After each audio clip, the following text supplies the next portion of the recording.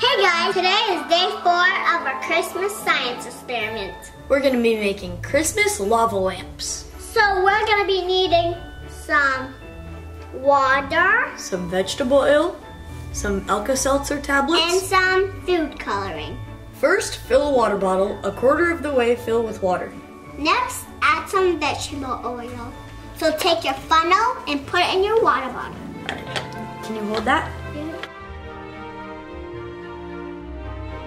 The vegetable oil stays on top because it is less dense. Now we're going to put food coloring. Happy's going to put red, Jared's going to put green.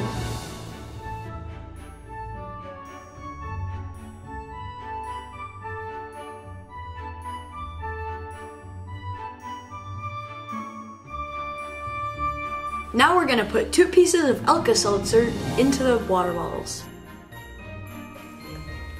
Watch what happens.